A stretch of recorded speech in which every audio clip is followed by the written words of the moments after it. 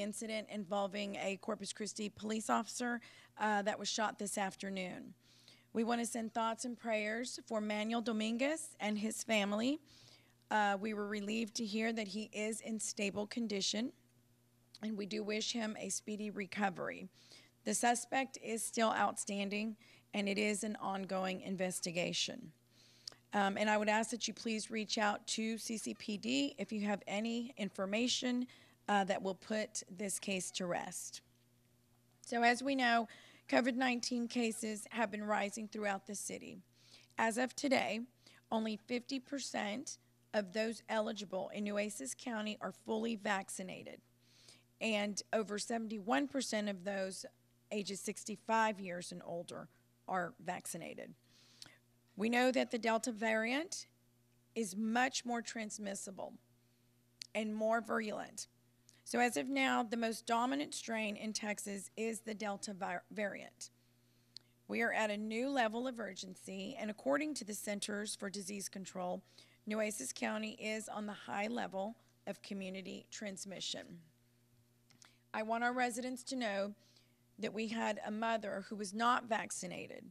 She delivered her baby a few weeks ago and just passed away last weekend from COVID-19 complications. New information from the American College of Obstetricians and Gynecologists and the Society for Maternal Fetal Medicine,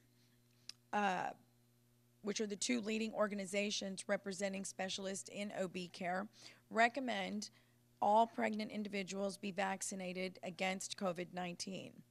I understand that there were conflicting research, or there was conflicting research done early on, but as we've learned more about this virus, the information I just relayed is the most up-to-date. And as of yesterday, the CDC states that pregnant women are at an increased risk for severe illness from COVID-19 when compared to those who are not pregnant. These organizations show evidence confirming that it is safe for pregnant individuals to get the COVID-19 vaccine. And people who want to get vaccinated can do so as early as this Friday. The City County Health District will have a mass vaccination drive-through clinic this Friday from 7:30 a.m. to 7:30 p.m. at the Old Christus Spawn Hospital Memorial Site located at 2606 Hospital Boulevard. We're trying to make receiving your vaccine as convenient as possible and as in many different ways as possible. That said, you can still acquire that vaccine for free at the La Palmera Mall, which is located at the Old Charming Charlie location across from Grimaldi's Pizza. That vaccine clinic is open every day, Monday through Saturday from 10 a.m. to 9 p.m. and Sundays from 11 a.m. to 6 p.m. And if you need a ride to get your vaccine, the Corpus Christi Regional Transportation Authority will provide just that, free rides to and from the city's vaccination clinic at La Palmera Mall. And lastly, with school beginning with in-person attendance, we urge you to vaccinate your children who are 12 years of age and older. Let's all do our part to keep our community safe and move forward together in the safest manner that we can. And now we'll pause for a brief Spanish translation. Primero quiero enviar todas las bendiciones al oficial de policía, quien resultó herido esta tarde. Nuestros pensamientos y mejores deseos para el oficial Manuel Domínguez y su pronta recuperación. El sospechoso del asalto se encuentra aún prófugo, así que le pido, si usted cuenta con información sobre su paradero, se comunique con la policía local. Los casos de COVID-19 continúan aumentando en la ciudad. Las últimas cifras indican que solo el 50% del condado de Nueces está completamente vacunado y más del 71% de ellos tienen 65 años o más. La variante Delta es mucho más transmisible y más virulenta. Hoy esa variante es la dominante en el estado. Estamos en un nuevo nivel de urgencia y según los Centros para el Control de Enfermedades, el condado de Nueces se encuentra en nivel alto de transmisión comunitaria. Hace solo días una residente del condado dio a luz a su bebé. Ella no estaba vacunada y desafortunadamente falleció el fin de semana pasado por complicaciones. Información más reciente proveniente del Colegio Estadounidense de Obstetras, Ginecólogos y la Sociedad de Medicina Materno-Fetal, las dos organizaciones líderes que representan a los especialistas en atención obstétrica, recomiendan que todas las mujeres embarazadas se vacunen contra el COVID-19. Los Centros para el Control de Enfermedades, o CDC, indicaron que las mujeres embarazadas tienen un mayor riesgo de sufrir una enfermedad grave por COVID-19 en comparación con las personas que no están embarazadas. Los CDC indican que la vacuna es segura para las mujeres embarazadas. Las personas que quieren vacunarse pueden hacerlo también este viernes durante una megaclínica que se va a llevar a cabo de 7:30 de la mañana a 7:30 de la noche en el antiguo sitio del Hospital Memorial, ubicado en el 2606 del Hospital Boulevard. Estamos trabajando para que la vacuna esté disponible de la manera más conveniente. Recuerde, también puede vacunarse en el Centro Comercial La Palmera, ubicado en el antiguo local de la tienda Charming Charlie's. Las vacunas en esta clínica están abiertas todos los días de lunes a sábado de 10 de la mañana a las 9 de la noche y los domingos de 11 a 6. Thank you, Gabby. And now we'll be hearing from our county judge.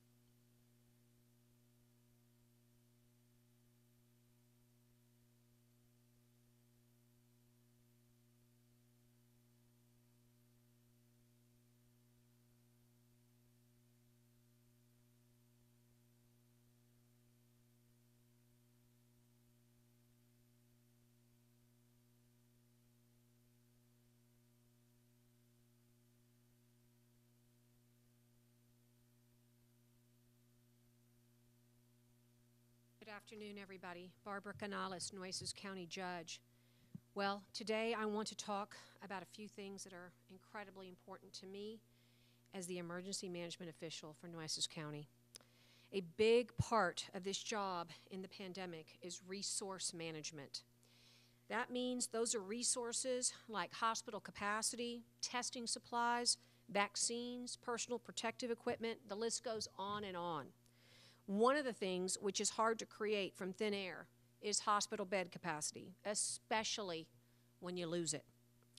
So we have worked to manage capacity here in Nueces County. We've worked so hard to grow capacity, and we've worked hard to reduce demand. And we've done things to manage this capacity. We've established a COVID clinic, which is still operational, to help patients manage their care. And sometimes that means encouraging people to go to the hospital based on their symptoms, even if they insist they don't feel that bad. It just depends on the unique individual and their circumstances. Because getting them into the hospital at the right time can reduce severity and duration of their illness.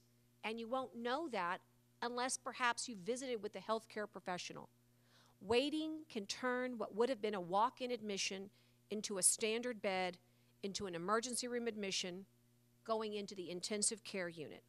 And unfortunately, it could mean a ventilator. Now, we have grown capacity.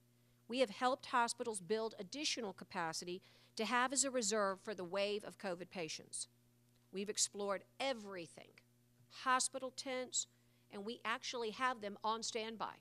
Did you know we have 3 hospital tents that are capable of not only functioning for any need we might have, but they're air conditioned. We made those arrangements last year with the International Medical Corps. Through the Texas Department of Emergency Management, affectionately known as TEDM, we have requested and received equipment and personnel. And last year, Governor Abbott, through executive order, did restrict elective surgical procedures to ensure we had bed space for those battling COVID. This feels like all these good things we did was an effort to grow capacity. After all, we grew capacity to handle COVID cases by telling the hospitals that they couldn't perform certain procedures. That's what that was all about last year. But it's a really important temporary management tool. It's not a growth tool. It's an extraordinary measure that can only work in the short term. Elective procedures are important. They improve quality of life, and as problems get worse over time, it's an important tool to have in your community. But by far, the biggest thing we've done is reduce demand. And we did it how? By playing defense. Good health, hygiene practices, those 3 W's we're always talking about, all of that was 2020. And in January, how many times have we said it? We finally got to have an offensive strategy. We began providing free vaccines, first, obviously, as you recall, to the most vulnerable medical personnel, but it wasn't long. It wasn't long at all before everybody who wanted one could get one. And it felt so good to watch numbers decline. It felt so good to see infections, daily infections, and daily hospitalization rates, daily ICU, and yes, daily deaths decline. We were winning. We were succeeding. And then came the Delta variant. And it's triggered another surge of infections. And last week at this press conference, I showed a graph, but I'm going to walk you through. I don't have a graph today, but I want you to listen. I want to walk you through what is a surge. People ask all the time, what does a surge mean? What does it look like? We track hospital bed capacity, and summer started off pretty great. We were in good shape for all of June. Our hospitalization rate was below 3%. But in late June, several days in late June, we were at 2%. And over the next 3 weeks, it went up 1% per week. Think about that. And on July 7th, that was kind of when you saw something happening, it went to 3%. By July 14th, 4%. July 21st, 5%. And then the surge does what any good wave does. It built momentum. 2 days later, not a week later, 2 days later, we were at 6%. 3 days after that, 7%. And literally for each day in a row, we went up another percent. And guess what? Yesterday, we're practically, it's a little under 13%, 12.68, but for all practical purposes, 13%.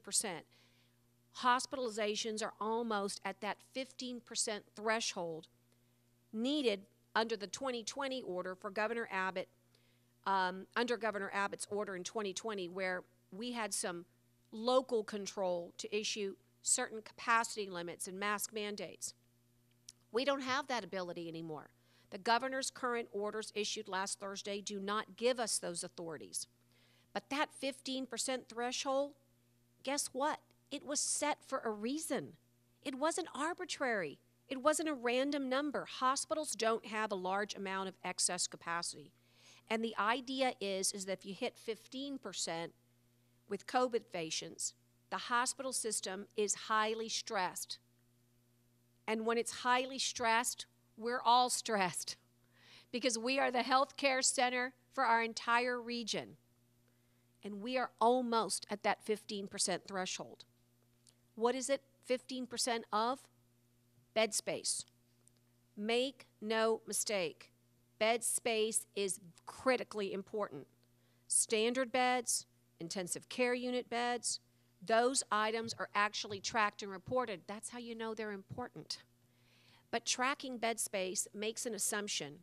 It's a really interesting concept that when you track bed space, that our hospitals have this trained and skilled medical professionals needed to take care of people in those beds. Now here's where we've got a problem. We have a nursing shortage. And by the way, it's not just here. And it's not even just in Texas. It's everywhere. And our capacity to handle these infections is limited by a shortage of nurses. Having beds available with no nursing staff is only slightly better than having any beds at all. And this weekend, I got word that the hospitals were stressed all the way up to San Antonio. They were on divert. ER diversion happens when an emergency room is dealing with numerous patients and requests emergency medical services, that's EMS, crews to divert to other hospitals for a few hours to give them time to clear their current patient load. However, if too many hospitals in the same area request diversions at the same exact time, we can be in a state of diversion override. Now, what does that mean? It means everybody's on divert. Then everybody's going to have to be open because the ambulance have to have somewhere to go. Corpus Christi and Nueces County is where our region, as I said, looks to medical care. We are the leaders in a huge radius for regional health care. But even we look to people. We look to San Antonio for specialized care and additional capacity. But San Antonio has been on diversion for 8 days out of the last 10. This is what makes a statewide pandemic different from a local emergency like a hurricane or a fire or an explosion or any other kind of accident. In those types of emergencies, we can turn to our unaffected neighbors for help. And they can turn to us. And we do that all the time. But in a pandemic, when we're all surging at the same time, we are all facing the same crisis. And when it looked like we were defeating this pandemic, many of the emergency staffing actions were actually canceled by the state, whether it was medical teams from Texas Army National Guard, contract nurses provided by DSHS, the division through TDM, and of course we call it DSHS, the State of Health Services. They were not needed, so they were sent home. Then, as I said, everything changed. Delta arrived, and now we are all finding ourselves short-staffed. And I have reached out for help, and I'm glad that I reached out for help. But this help may take time, and it may not always be available when exactly we need it. As I said, there is a shortage all across this nation. Our shortage did not happen overnight.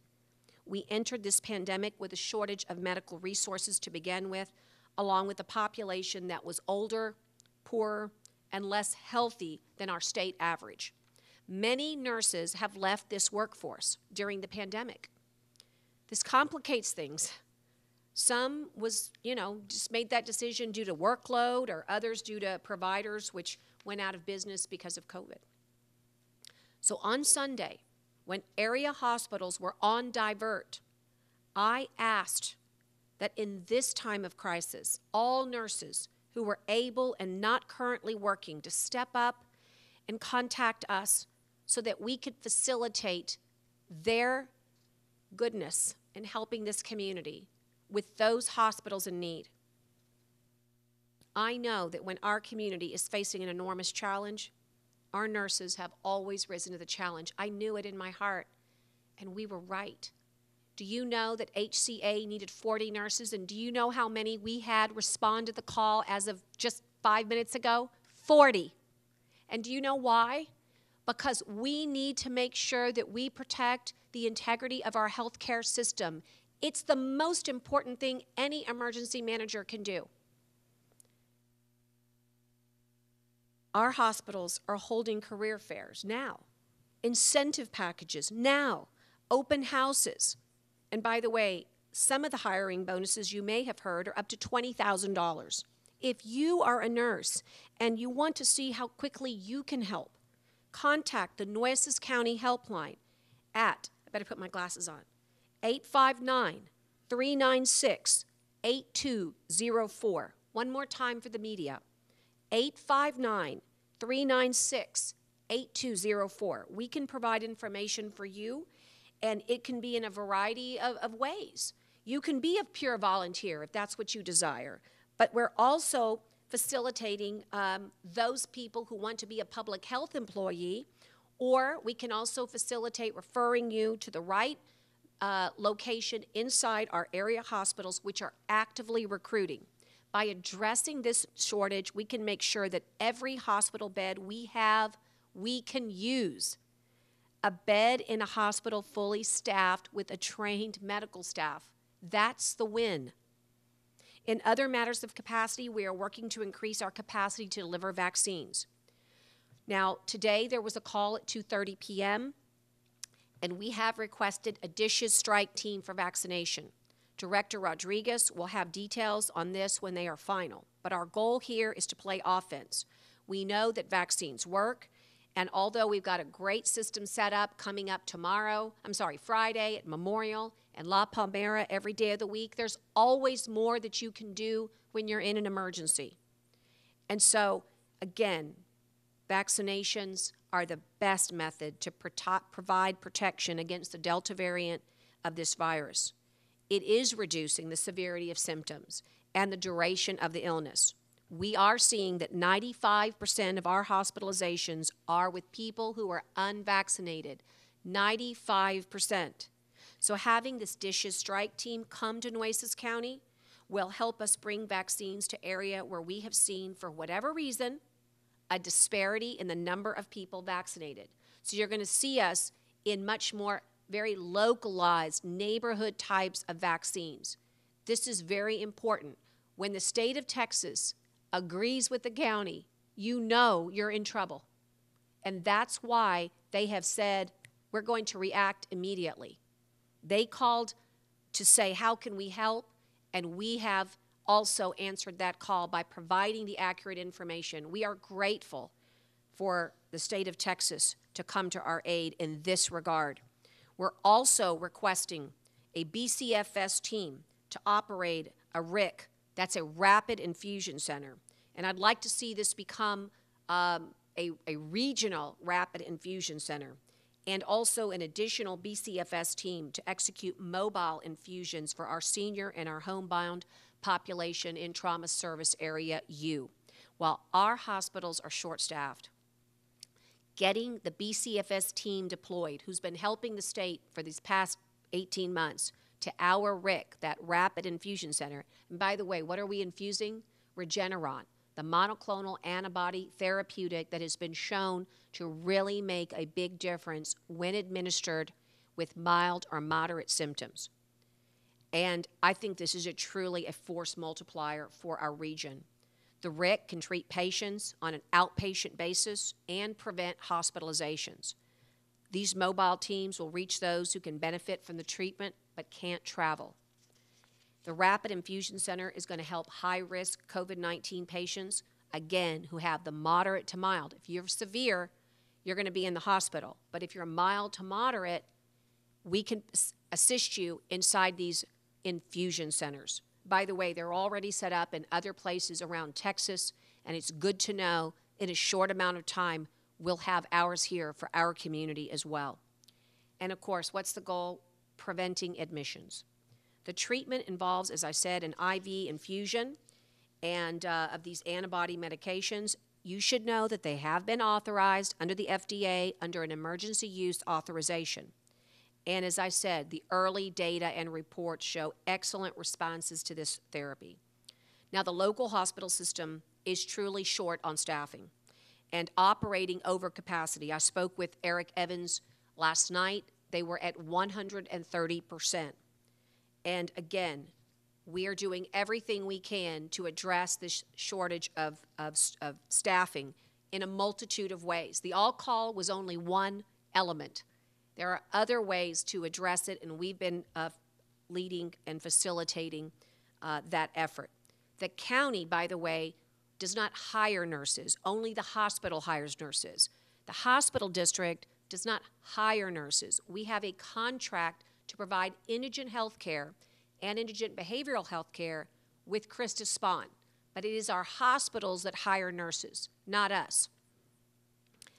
And so, again, a fully operational, going back to that RIC, that infusion center, combined with a mobile infusion team, combined with the city's already doing, getting those homebound vaccines operational again.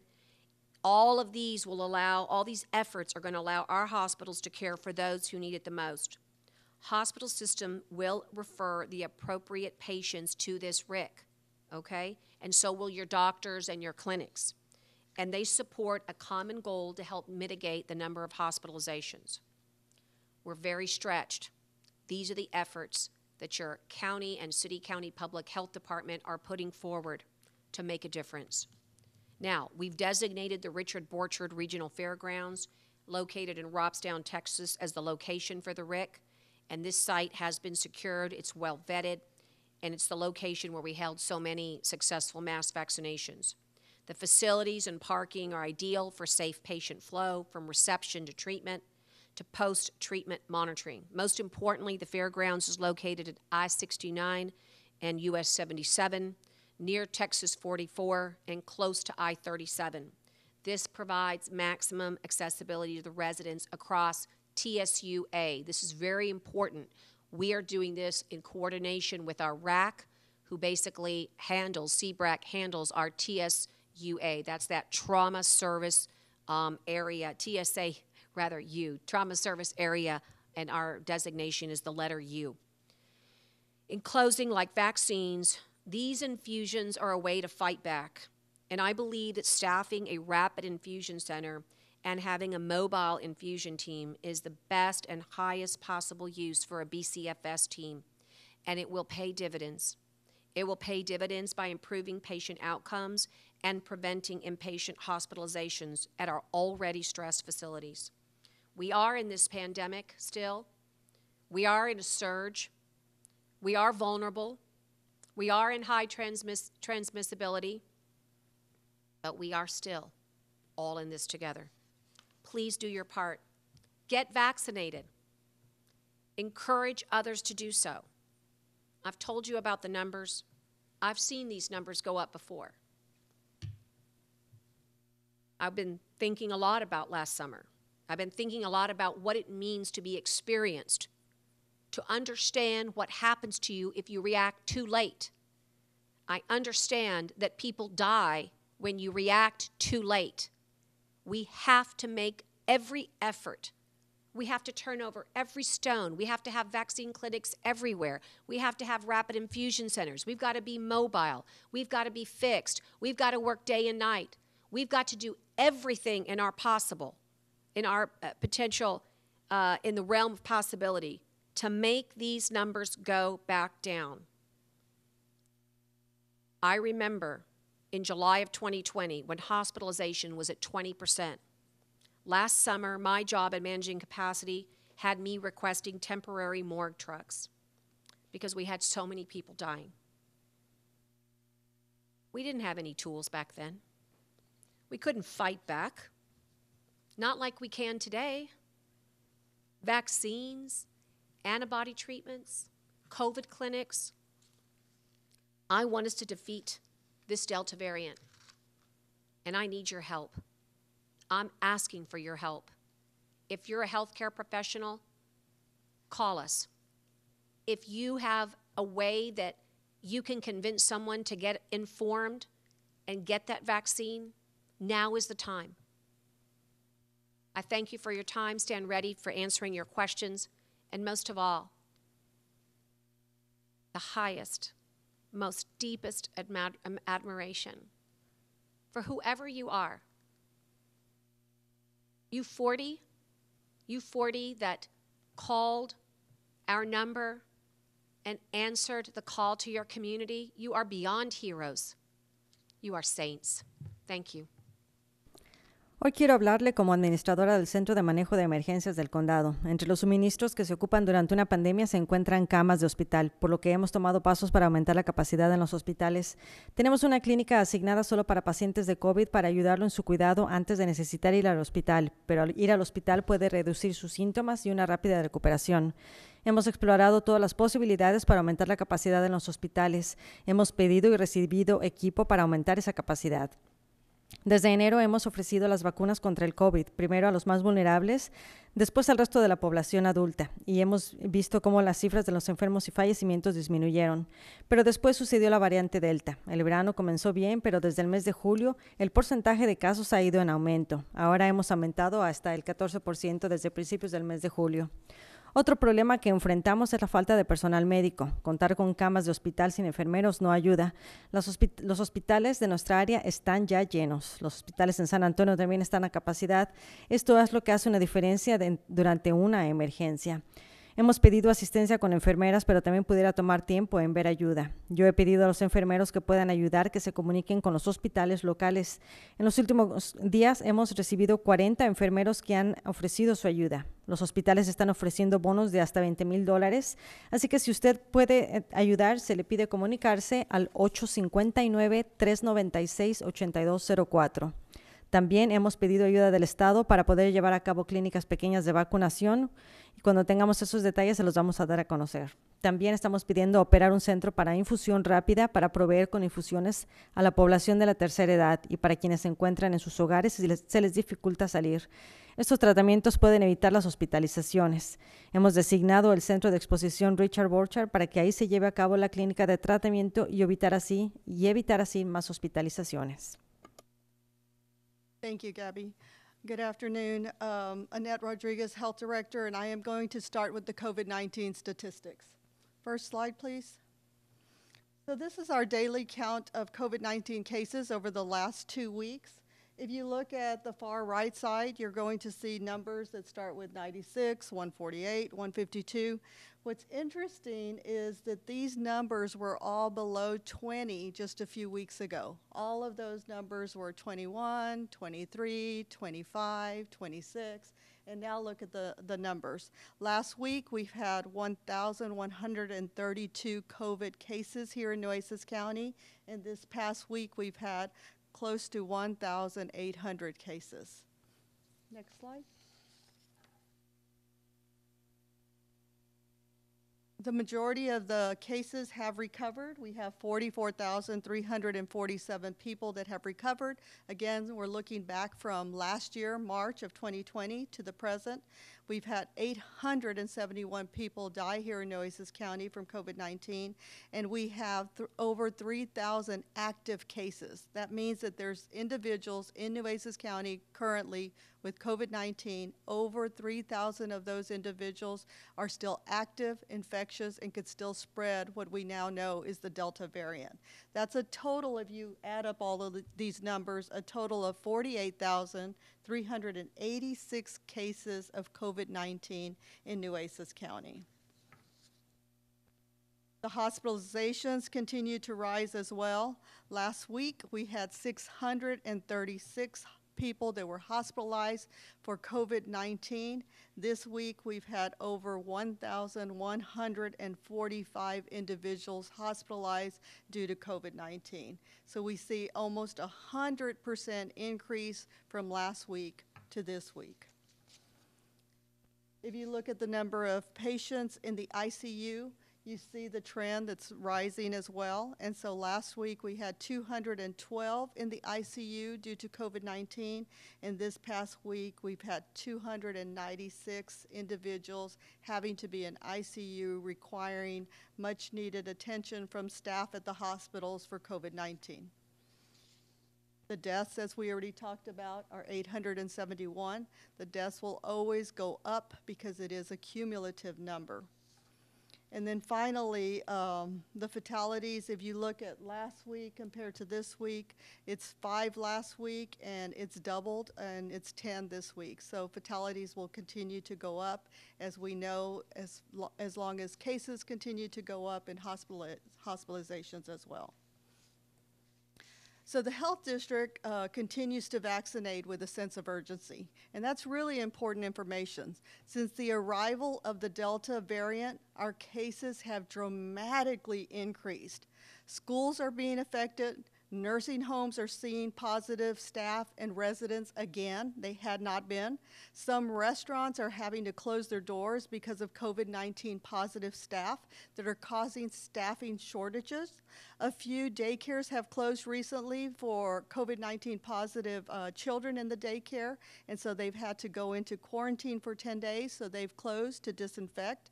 And there's been many, many other instances, too many that I can't even mention to you right now, that show how quickly this Delta variant is negatively affecting our way of life. The most important thing I'm going to say is COVID-19 is currently a vaccine-preventable disease, and vaccines are currently available and are the most effective way we know to suppress the transmission of this virus. It's not the only way, though. We have discussed in the past the non-pharmaceutical interventions, the NPIs, as well as the pharmaceutical interventions. The NPIs are those public health strategies to protect us. What are they? Social distancing, washing our hands, wearing a mask, not touching our eyes, nose, and mouth with unwashed hands. These proactive practices have been proven to work, and we should continue to use them for this added protection needed currently. The pharmaceutical interventions, these are the therapeutics that the judge was talking about to help once a person is diagnosed with COVID-19. CDC has also recently put out guidance for therapeutics that can be used on probably rare occasions, but still they're available when there is a COVID-19 exposure of an immunocompromised individual that could potentially be deemed to have much poorer outcome if they contract the virus. The Delta variant is here in our community, and it's spreading at supersonic speed. Texas has nearly 80% of all their cases are due to the Delta variant, and our numbers here locally are very similar to the state and the national numbers. It is highly contagious and looking for anyone that's unvaccinated in our community to infect. If you choose not to get vaccinated, then you should social distance yourself. Always wear a mask when out in public and stay home if you are sick. Also, protect your children. The number of children getting COVID-19 in the last few weeks is extremely high. We had not seen numbers like this ever. The more children infected, the more hospitalizations, and then we could begin losing more children to this deadly virus. This variant is causing havoc on our healthcare system with so many more daily cases and patients needing medical attention in a very short time period. I compare it to the rains. I think we're all very familiar with the rain. If it rains tons of inches, but it rains over a week time span, we can handle that. But when it rains a lot of inches in a very short period, under an hour, that's very hard to control. We see water coming into our homes. There's a lot of bad things that happen. That's what's happening in the hospitals. So many people are getting sick all at once. The Public Health Department recently scaled down when we saw our numbers were improving, just like everybody else. But we continue to look at the daily COVID numbers. While reviewing our daily COVID cases, we noticed increase in cases and brought it to both City Council and Commissioners Court. In fact, we actually told them that the Delta variant was here even before it had been identified on paper. So I want you to look at this slide that I have, because this is the slide that we were looking at the Health Department that we were, starting to see these numbers increase. And so if you look at the right side, it has July 1st, 2nd, 3rd, 4th, 5th, 6th, 7th, 8th, 9th, 10th. And then down the middle, it has July 11th through the 20th. And then here on the left, it has July 21st through the 30th. And I know there's 31 days, but I wanted to keep it 10 and 10 and 10 so we could compare across the board. So around July the 8th, we started seeing an uptick in hospitalizations. And we saw 42 cases, and then it went up to 44, and then it kept going up. But the other thing that's really important is that if you look at those first 10 days in July and you add up all those COVID cases, and I told you the numbers were about 17, there was a 40 there, 8, 13, 40, 27. It comes out to 264 COVID cases in the first 10 days in July. What is really interesting is if you look at the last 10 days of July, July 21st through the 30th, and we're going to leave out the 31st for now. The number of positive COVID cases is 2,016 cases. The same month, July, last month, a few days ago, the first 10 days, 264, the last 10 days, almost a 10 times fold increase in just that very short time period. Now look at the hospitalizations. The first 10 days, 309 hospitalizations. Look at the last 10 days in July, 1,080. And that's what happened that caused all of this problems, and we knew that the Delta variant was here. That's how quickly the variant spreads, even in a population that has 41% of the community fully vaccinated. This variant, it finds those unvaccinated individuals or the vaccinated that are immunocompromised, and it invades their bodies to cause illness and many times causes them to have to be hospitalized. I've been watching the media, and healthcare experts are literally begging people to get vaccinated. I am not going to beg anyone. We are showing you here today the rapidly increased numbers of unvaccinated people being hospitalized and even dying from the Delta variant. Of these numbers, 1,080, about 97% of those are unvaccinated. The choice of being vaccinated or not to get vaccinated is completely up to you. You're adults. We can present the science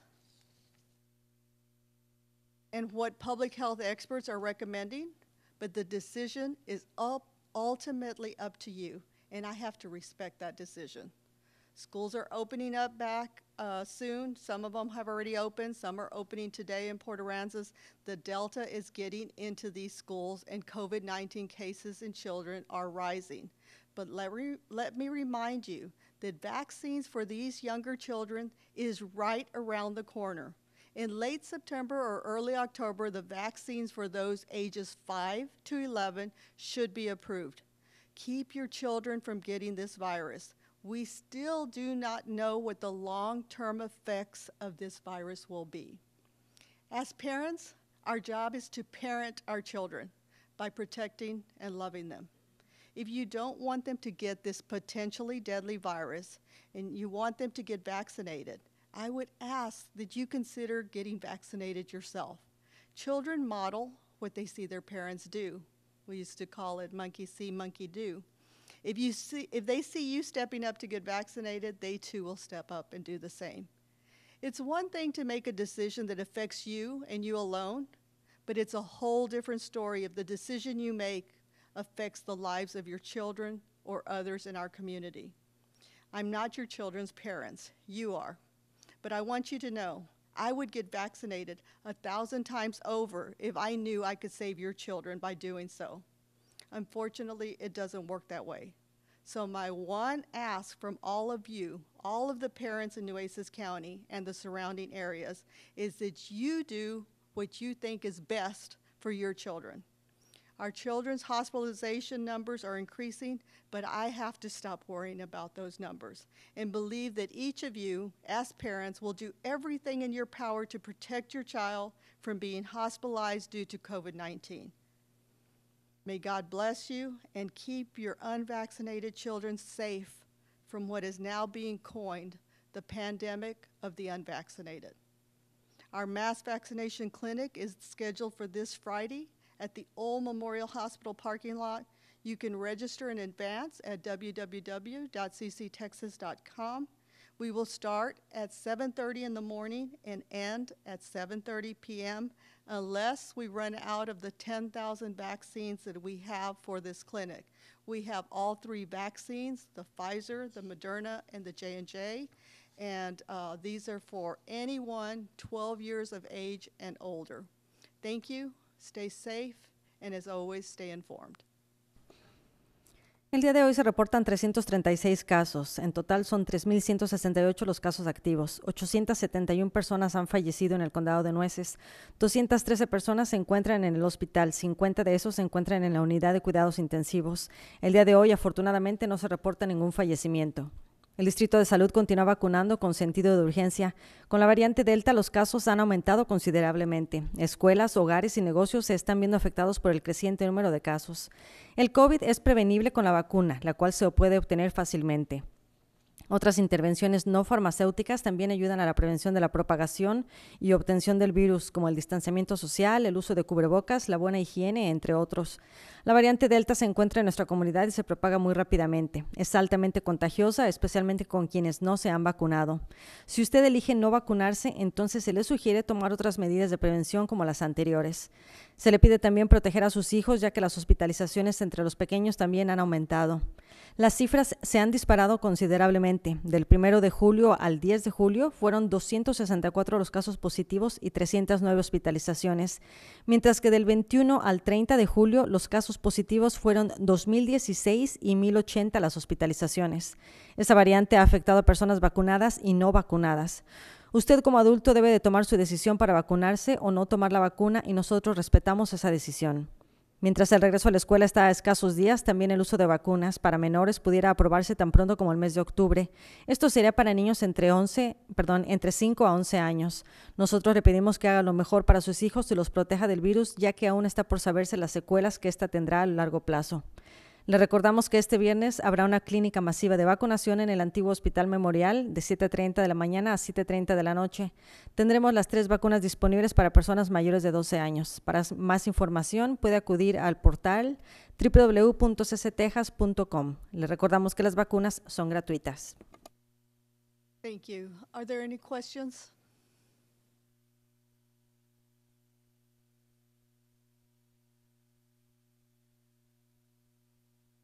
Have you seen folks who have gotten one shot but not their second one that's required? And what is your message to those folks as well?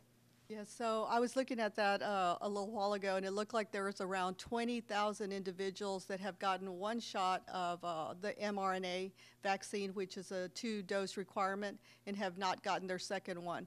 I would urge them to come in and get that second shot, because with the one shot, you only have 33% protection against this Delta variant, and with the 2, you have 88% protection against even getting COVID-19 at all. You actually, if you do get COVID-19, you have 96% protection against being hospitalized. So it's really important. I have one more question. If numbers continue to increase, are there any concerns or plans to make sure we don't run out of supplies, medical supplies like PPE, the therapeutic drugs for our hospitals? Yes, that's a great question. So absolutely, we continue to ask. I think the judge talked a little bit about it. We continue to ask the state. Some of these orders that we're requesting are not going to be filled, because we know, I mean, this is still across, globally, not just here locally. But we'll continue to ask. Right now, we feel like we have a pretty good amount of personal protective equipment, and so that's good. And I think a lot of people have made their own masks, so they're wearing their masks, so that's really good. I hope everybody knows the CDC guidelines say that everybody, whether vaccinated or unvaccinated, if you're in a public setting, you need to be wearing your mask. This Delta variant is not anything to play around with. It's not a joke. It's causing havoc on all of our lives, and so we really need to try to get a handle of it, on it, and do the best we can to protect each other. Thank you. Seeing no other questions, thank you for being here, and we will be back next Wednesday at the same time. Thank you.